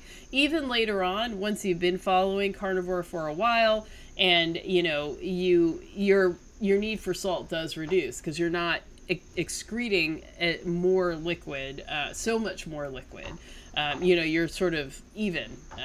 But in the beginning, you're going to be dropping so much that you're going to feel that you need this. So if your blood pressure is very high, you might find that it drops very quickly. And so we didn't say this, but of course we should have said this at the very beginning. We're not doctors. This does not constitute medical advice. If you are on medication for blood pressure, or if you are on medication for diabetes, you have to talk to your doctor because they are the ones that can adjust your medication. Your medication is going to need to be adjusted very quickly. Yes. You know, if you're taking diabetic medication, that stuff needs to be adjusted within days or weeks. It's very quick. So it's not, you know, something that's going to happen over time, days or weeks. So you have to deal with them. And blood pressure, same thing. If you're taking diuretics or if you're taking other stuff, you might find that you feel like you stand up and you feel lightheaded and like you're, you know, going to fall out. That is, you know, your blood pressure being too low because of the lack of salt and combination of not having enough of your medication. So, or having too much of the medication now because your need for it has decreased. Right, exactly. So please, you have to deal with your doctor. And I know, you know, going to your doctor and talking about, you know, eating this way or whatever you have to, you know, talk to them about can be difficult and frustrating. And not every health professional is willing to be your partner on doing stuff like this. But, you know, you got to think about, it like they're your, you know, they're your partner in health. You pay them to help you. If they're not willing to help you, you have to find another health professional to do it. But, you know, it's your health. Nobody gets sick for you. Nobody is going to die for you. Only you. So you have to make the decision that you're going to do the things that are going to make you healthy. Yeah. Okay. And it's not really the salt that's causing your high blood pressure problem in the first place. It's like you said, it's the inflammation, it's the way too many carbohydrates, it's the insulin, it's all the things that come from the rest of what you're eating. Salt is not the problem. But yeah, you do have to be careful. Yeah. So I hope that answered your question, large picture. And I'm sure, we'll continue to discuss it. I mean, it was pretty stunning. The actor was so young and so vibrant. It's, upsetting. It really is. Yeah. And he had just with Black Panther had just reached a level of kind of everyone knowing who he was and him becoming a hero. Like when you play, he is the black superhero. So when you play that character, we're expecting you to be that for a long time. And it's sad. I'm seeing people talk about having to tell their kids that you're not going to see him play Black Panther anymore. That sounds horrible. Yes, that is. So, and then finally on this list is meat. So if you're interested in getting grass-fed, pastured, or grass-finished meat that is regeneratively grown or raised, you can go to Bel Campo, and if you use my code, my name ADAY10 at Bel Campo, you can get 10% off of your order. So I would definitely check that out if you're interested. And, it's always helpful to have a place that you can order from and see, what you like and all of that. So those are, I think that's kind of it. That's the recommendation of how you get started on this. And I think we went into a lot of science as well. But this is how you start. So, 2 weeks of this, preferably a month, but at least 2 weeks. And then you can start to, experiment with whatever you might want to do. But start here. So, are there any more questions? Tell me what else you might want to know.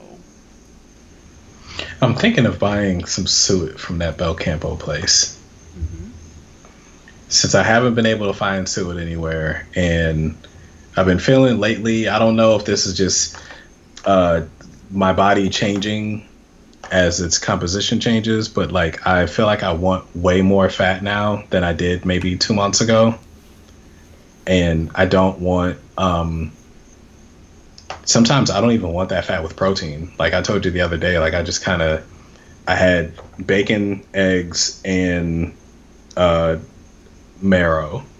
So most of that meal was fat, and it was delicious. It lasted a long time. I don't feel like I want heavy protein anymore. Lean meat just doesn't sound fun at all. Yeah. I'm on the fat train. Yes. Load it up. Fat. Yum. Right. Yum. I don't know. Yeah. I agree. Get it. Try it. I don't really like suet that much, but, I do eat it. I just don't, I think I prefer beef fat trimmings, but, get what you can get. I mean, if I could find a place for trimmings, you know what I need to do? I need to go to that place. I asked the woman at Bel Campo about getting beef fat trimmings, because she was kind of like, do people want that? And I was like, yes. How do you not know that? Well, her customers are more than carnivores. I think that's the issue. Yeah. So she was like, huh. And but I said, yeah, I would buy that. So please. So, keep looking. They may actually put that out there. Oh, yeah. That'd be great, because hopefully that would be cheaper than the suet. Yeah, hopefully. Let's see. Oh, and Plum asked about hypoglycemics get sick with blood sugar. How do they transition? I've had, people ask about that. I mean, it tends to be that eating low carb helps stabilize because you're not eating the things that are driving you up and down.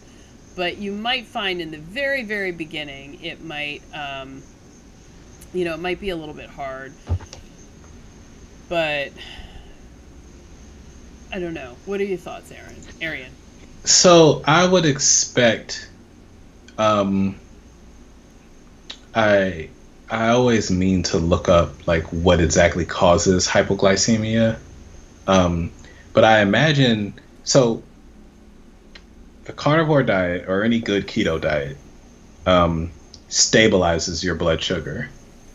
So I would think that you would have less of the symptoms of hypoglycemia because your blood glucose is just staying right in that normal range all the time. Like I can say for mine, now that I've got the meter, I can actually check it.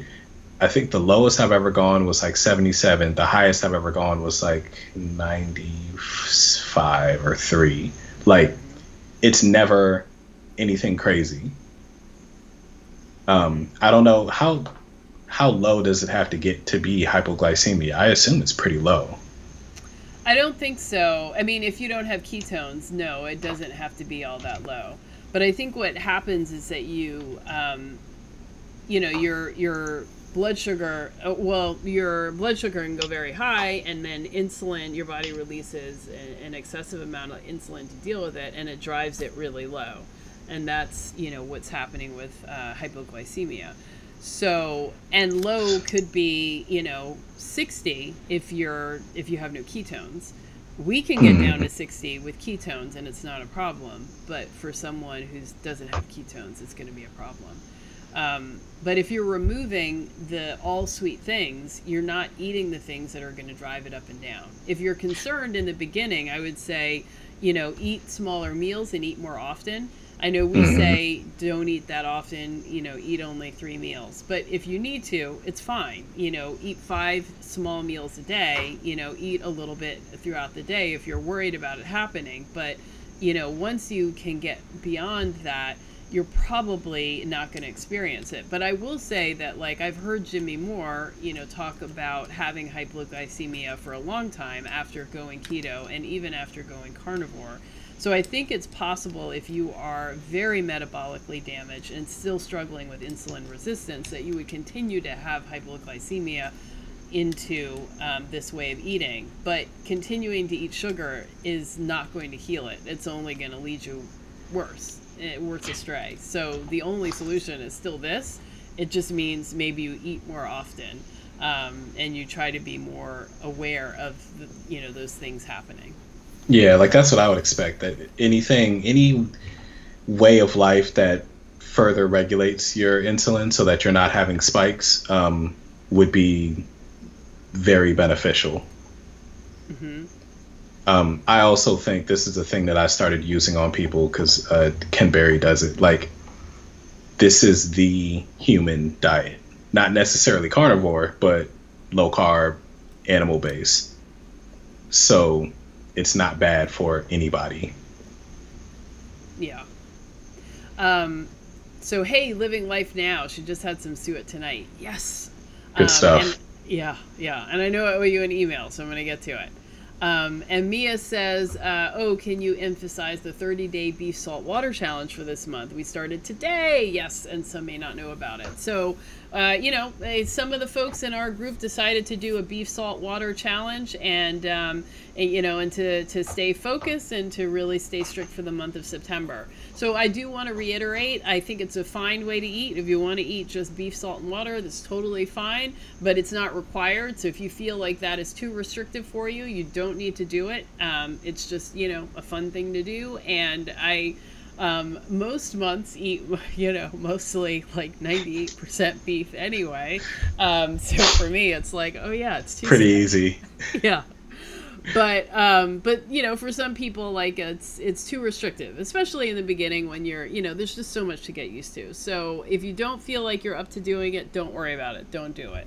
But if you would like to join, come on in. We just started today, beef, salt, and water. And let me know because I will, if you don't have the downloaded calendar, so you can cross off the days, and each week, mark your weight, your waist circumference, your blood glucose, your ketones, and stuff like that, so we can also more accurately track our progress. Okay, so yeah, people like tallow. It's good stuff. Yeah, I think out of the two, I like tallow more. I like suet for something different though, because of the different texture. But I don't know if like I would just eat suet all the time. If I had to choose one, I would choose tallow. And I guess, well, Oh, so really, you like it well, rendered? no, no, no. I was just gonna make that point. So really, it's not suet versus tallow. We're talking suet versus whatever we call just plain beef fat, because either one rendered becomes tallow, right? Yes, but it's different. So, like, I've gotten tallow that's made specifically, exclusively from suet, and then I've had Yeah, tallow that's just made from whatever. And I mean, we're only using two words, like beef fat and then and suet, but it could be like, there's beef fat from the back versus beef fat from the belly, and from the ribs and from different parts of the body, and they all do have different flavors and tastes. yeah, So we're kind of lumping them together, but like they are different. yeah. Like I've started noticing. I had a rack of lamb and then ribeye, and in both of them, the fat once it like the fat that melted and then re-solidified felt more like suet than some of the other fat that I've had off of animals. I would definitely agree. There is a difference in texture from tallow made from suet versus tallow made from the other stuff. Yeah. So I wonder if even in those regular cuts of meat that we don't think of, at least I don't think of them having suet. Like I always thought suet was just around the organs, but it appears that yeah, the fat is different everywhere, and maybe some of it does taste more like tallow, even if it's not from an organ. Hmm. Well, some of it does taste like other kinds of beef fat versus suet. Yeah. So, I mean, I perhaps my palate has become more sophisticated from eating this way, but I definitely notice a difference in flavor between, let's say, eating marrow versus eating suet versus eating the fat on a short rib versus the fat on an oxtail. And Yeah. all of this is coming from the same animal, but it does taste different. So, Oh yeah, totally different. yeah. Yeah. Like the fat in the fat cap on a ribeye is like soft and just kind of like that melt in your mouth soft. And then there were other parts of fat from the same steak of ribeye that tasted a little bit suety. And then there's marrow, and I feel like, and then there's suet, which is like the waxiest out of all of them that I've had so far. Yeah. I've often talked about, somehow creating carnivore chewing gum. It would be suet. Yeah. So, but it gets all in your teeth, like it's a whole thing. You gotta, go to the restroom afterwards and like floss Well, and. but see, if you just kept one of these everywhere that you go, Not in public. I don't do that. just keep it right here. No, But no. Don't start doing no. that on our live stream. I really thought about it just to I mess with know, you.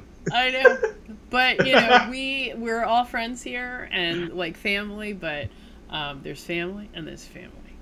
Right. So we've answered a bunch of questions. Is there anything else that let's see? So Living Life Now asks, do you think it makes a difference if suet is grass-fed? I've read that most toxins are stored in the animal fat. Donuts, the animal fat, it's best to purchase suet from grass-fed animals. I don't know why the word donuts is in there, but I think it's pertinent because yes, the donut that you ate years ago is stored as your fat. So when you eat fat from an animal, all the stuff and whatever they ate that was toxic is stored in the fat. So yes, that would be the argument for why some people say eating regenerative, eating grass-fed is a better option. However, I don't know that it's enough to make a difference, though, or a big enough difference, I'll say. I don't know. I mean, I kind of feel like, especially when you're losing weight, you're also going through your own toxic fat. What we're doing when we're losing weight is using our own fat for energy. So we're eating for dinner, we're having, our thighs, which is that, half dozen donuts that we ate like, a couple of years ago. So there's a lot of toxin running through us, and I don't know. It may be that while you're losing weight, you do need to focus a little bit better, more on eating quality fat. And I definitely feel like I see a difference for myself in terms of eating beef. When I was losing, it was really important for me to eat more higher quality saturated fats. So I don't know. Yeah, it may be individual, because for me, everything was grain fed until I did eventually switch to grass fed for a while. I found a CSA that I could buy meat from, and it didn't make any difference for me. Well, I'm talking about this fat specifically. So, I would get meat from the grocery store, but for me, finding suet, that's not easy to do anyway. So I ended up buying fat from these fancy places, and so it did come grass fed. So I don't know. It might be something that you need to experiment with and see how you do. But what I'm saying is the only fat that I had was coming from the meat, and it was regular grocery store meat. Okay. Yeah. But then maybe it was slowing something down. I don't know. I've also seen stuff, or seen people theorize that at least with ruminant animals, they are, because what they're eating the grass, and then it's being processed not by them but by bacteria, and then they spit it up, chew it again, swallow it into a different part of the body where it's being fermented. Like, it's going through so much processing inside their body that a lot of that stuff that we would worry about is not ending up in the animal, versus if you were to eat, say, a pig or a chicken. Okay. I just a theory. Yeah. I just put up a question from Lucy. She says, "Hi, I've been listening to you for a while and getting so much information as I can, but I'm afraid of this diet and its effect on uterine fibroids. Does this diet make them worse?" So, I think that is something. I'm trying to remember if I've run across women who have talked about this specifically. I have not had, I've had cysts on my ovaries, and I have not found that this diet made a specific difference in that case, either way. I know that there has been some research to suggest that endometriosis is made worse by eating red meat. Again, I have endometriosis, and I did not find it to have a difference one way or the other. So with fibroids, I would assume these are, hormonal things that are going on. So anything that is going to help you have better control of your hormones is going to be helpful. And so that's something to consider. And also remember, these conditions can cause excessive bleeding, which causes anemia. And I've been walking around anemic for so many years of my life. So when I finally, it became so bad, I finally went ahead and, started eating with a cast iron pan and eating, red meat and liver. I finally started to find some relief. So, I'm not sure that I can answer that question, but I know that some of the side effects of those symptoms, make living life a lot harder. So being anemic is, it's not easy. So there you go. Yeah. Everything. I have a small indirect experience with fibroids, and as far as I know, one of the big theoretical causes is hormone imbalances, like you said.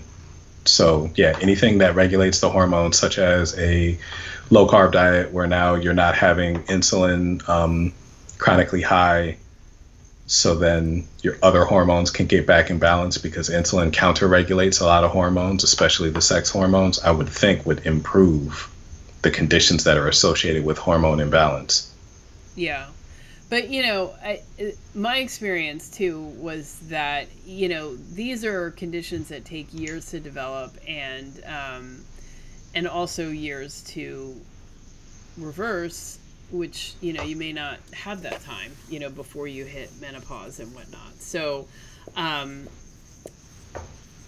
guess I felt like they're just, one is so little research at all on women's health conditions. So I didn't get a lot of guidance in that area, and I've kind of had to make my own way. Jackie Eberstein, who was a Dr. Atkins nurse for, 30 years, has actually done, I've seen her do a bunch of talks about women and menopause and hormones. So I would take a look at her research or her talks and see what she's had to say. That has been really, really helpful. And I see Mia has said that she has seen testimonials of fibroids disappearing on this way of eating. Mm-hmm. So, I wish that there were more research to guide you, but I don't know that there is. Yeah. Okay. All I can say is kind of the same thing again. Like, I highly doubt that it would hurt your fibroid condition, that it would make it worse. Yeah.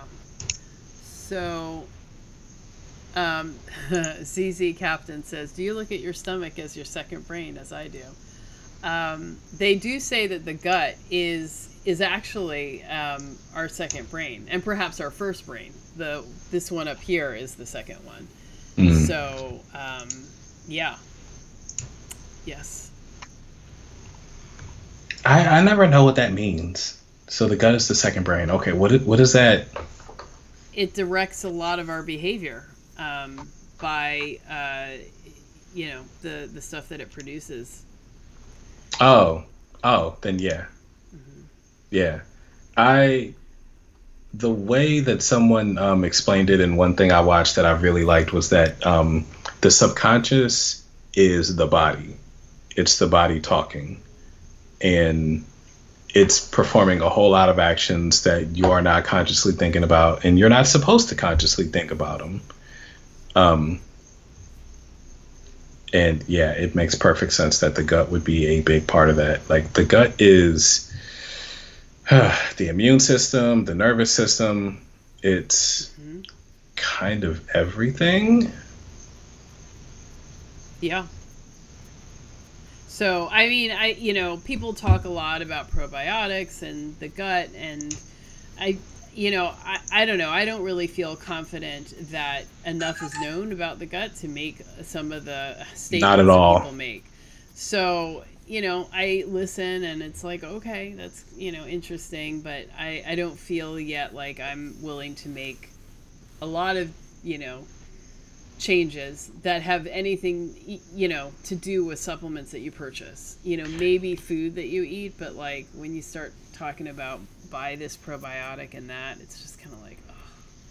Yeah, like that's where it gets really frustrating to me to see people talk like they know things, when really, like, the human body is so complex. Biology is so complex. You don't know. And yeah, especially with the gut stuff. Like, to think that you can catalog everything in there and say, oh, well, this person doesn't have enough diversity of bacteria in their gut, so that's why they're unhealthy. And this thing here, it's like you said, it's always a product, and this product will fix it if you just take these, and they cost $50 a bottle. Yeah. And there's 2 pills. Right, Yeah. right. Like, Sure. no. I don't believe any of that. I don't believe that we were meant to be like hacked. Like, when you're doing what you're supposed to do, your body will reward you. It'll do what you want it to do. Yeah. I see Carnivore Mystic says commercial meat is more estrogen I think that means estrogenic than regenerative meat, and cruciferous vegetables are highly more estrogenic than all meat. Something to consider. Yeah, I mean, certainly estrogen is, one of the hormones that you're hoping to have balanced, and these foods can, can knock that balance out. And in fact, oh man, this guy did this really great research about how estrogenic our environment is. Like all the plastic that we're exposed to is also estrogenic, not just for women but also for men. So like the instance of men having, well, I guess what are affectionately called, yeah, man boobs, that even at normal weight, that really is a sign of the level of estrogen that is in their system. And so it's a problem for sure, and it's a problem for everybody. So the less of that we can eat, the better. And that is a good reason. I know I'm one of those people who's like, whatever meat, but like, yes, sometimes there are good reasons to choose regenerative grass-fed, grass-finished meat, because if you're very sensitive to those things, which perhaps we all are, like, that's a good reason to try to, to change, to eat them, to not eat them, sorry, to get away from the, commercial stuff. Yeah, and that's kind of where, like, the plastic specifically is another place where carnivore becomes like a lifestyle. It's, for me at least, it's more than just food. It's trying to get my body, my life to a pretty natural place. As much as is comfortable and reasonable in modern society.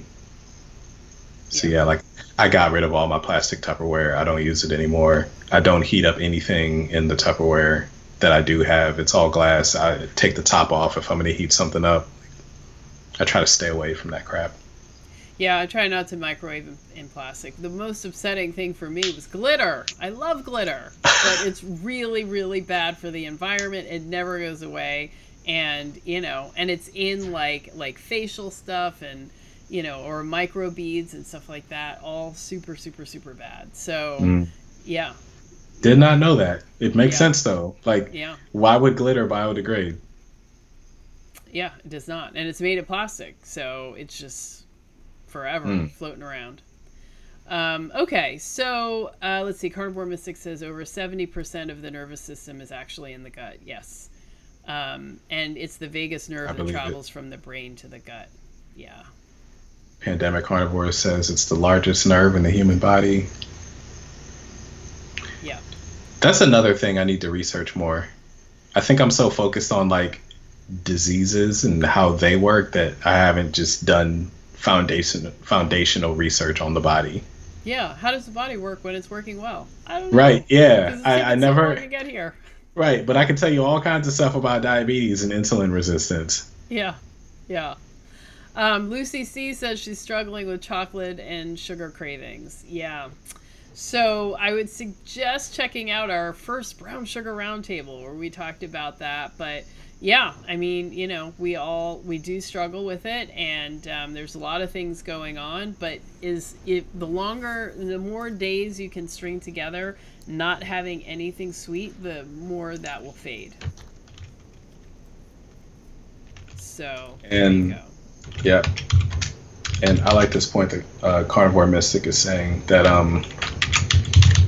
if we're healthier on our natural human diet, then other animals are healthier on their natural diet and therefore better for us. And yes. I was literally just explaining this to a friend of mine about regenerative meat. Like, I don't really, and I think this might be why like a lot of people aren't really satisfied with grass-fed meat, because cows don't eat simply grass. If you look at regenerative branches, they won't have just grass, but like other things will sprout up. Flowers and other plants, clover and stuff, that all taste different and have different nutrient profiles. So then the cow is getting its actual complete diet, which isn't just plain old grass. The cow is being moved around all the time like they would if hundreds of years ago, they were just living on a pasture where there was also predators, where they had to the herd would have to move away from the predators from time to time. It makes perfect sense to me that when I've heard people say, like, no, regenerative meat is what tastes good. Grass-fed is just but regenerative is where it at. That makes perfect sense, because that's our closest, as of now, approximation to how that animal lived in the wild and what it ate in the wild. Yeah. So, totally agree. I've not had a whole lot of it, but, you know, I think that makes a lot of sense. Now, ZZ Captain raises something I thought was interesting. So, he says grain-fed animals, well, the meat is lacking in omega-3s, so I supplement with sardines. And he's saying that to Carnivore Mystic. Now, so that is a difference that people cite between grass-fed and regular supermarket meat. However, I really question whether that is something that matters. So there is a difference between how much omega-3s are in it, but it's not a huge difference. You know, if you really care about getting a lot of omega-3s, then you need to get your sardines, because you're just not going to get a lot from, you know, beef, whether it's grass-fed or not. But I also question whether we need it. You know, when you're eating a lot of omega-6s, then you need a lot of omega-3 to readjust that ratio. But when you're eating carnivore and you're not consuming omega-6, you're just getting what's in the meat, you know, that ratio is now no longer a problem. And I don't know what the absolute number of, you know, milligrams of omega-3 you need to eat in a day. But if you hit that, then, you know, is there a benefit to eating more? Or, you know, so I don't know. I mean, for me, I kind of feel like, you know, I don't know that there is a need to supplement once you remove all of the excess omega-6. Yeah, that's exactly.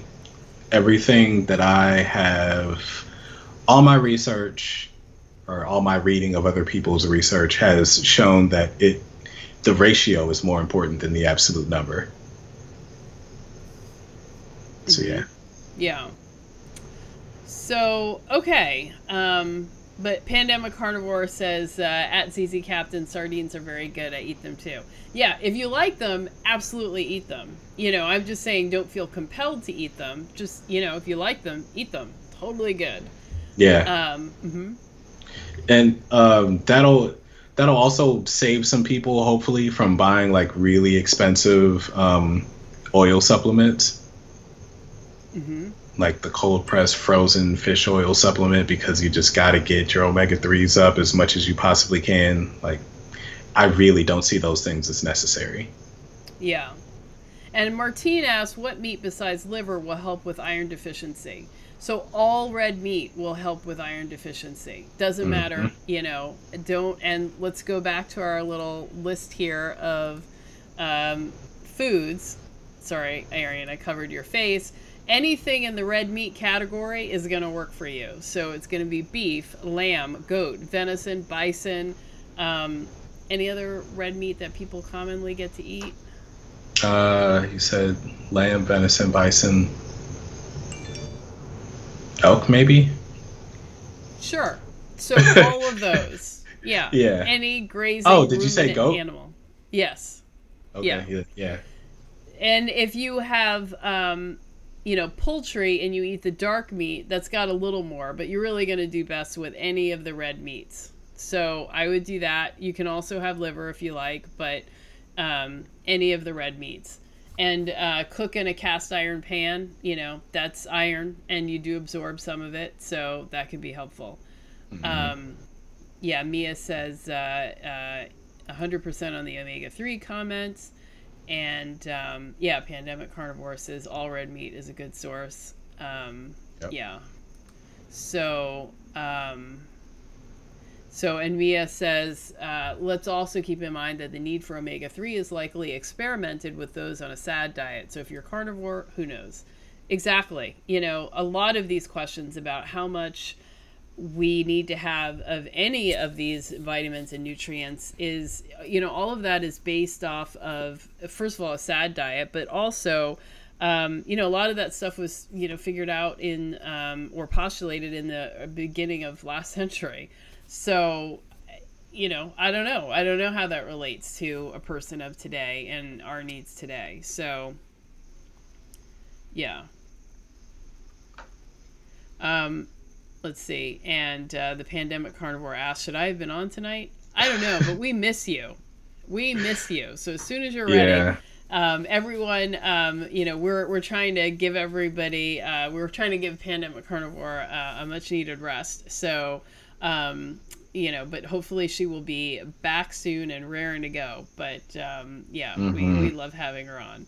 Let's see. Tito asks about salmon roe. Excellent. Yummy, tasty. Knock yourself out. Yeah. And Tito I also think about trout roe. Yummy, tasty. I'm sure it's A1 for you as far as vitamins and minerals. How it tastes, I don't know. And I also think that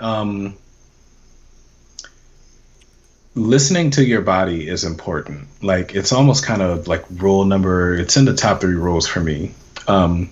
You're going to know when you feel like, oh, that salmon roe just is calling me today. Then that's when you go eat some. If the fat is calling you more than the protein, then that's when you have fattier meat. Like,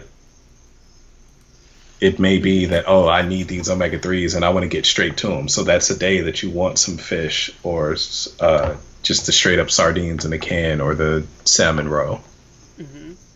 And I think that's a great point too, is that what you desire is going to change from one day to the next. And so, I know that when we're dieting in, the regular high carb, low calorie way, you decide, okay, I'm eating 1,200 calories and this is what's going to happen and this is how I'm going to do it. But you can't do that this way. You have to just eat what your body wants, and it's going to have different needs from day to day based off of what you've done and, and what happened that day and all the various things. So you got to be dynamic. And Carnivore Mystic says, I feel like the RDA recommendations are kind of arbitrary because everyone's body is different. Yeah. The body is different. People are eating different things. For us who are Black or people of some other minorities, most of the time those RDA, not most of the time, all the time, the RDAs are based on white people, so there's a difference there too. Okay, so we have covered a ton of questions. We've given you so much information. I really hope that, you're able to take something from this. I would encourage you to let me know if you are interested in doing the 14-day challenge later this month. There's a link in the description with a sign-up box, so you can just sign up and let me know if you want to do it. Depending on how many people sign up, then I will, I'll try to do it again. And I'll make it a little more interactive. I think I would start like a private Facebook group for it, and so everyone can really interact, and I could maybe put some video out and stuff like that.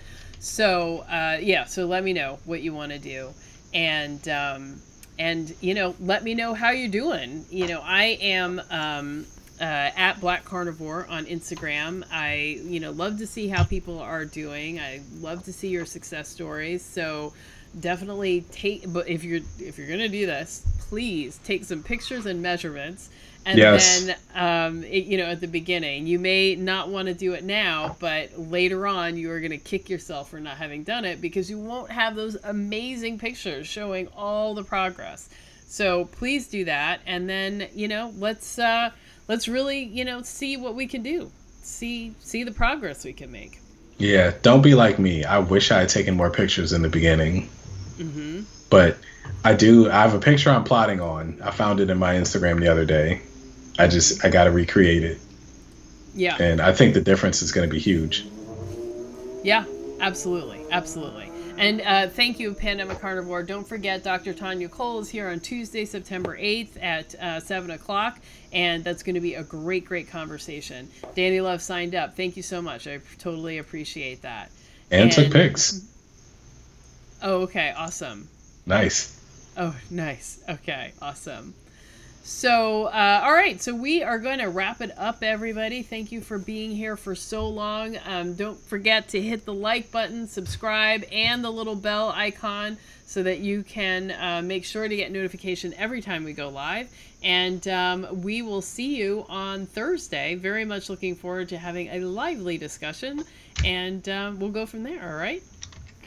All right, guys. So we will see you next time. All right. Bye. Bye.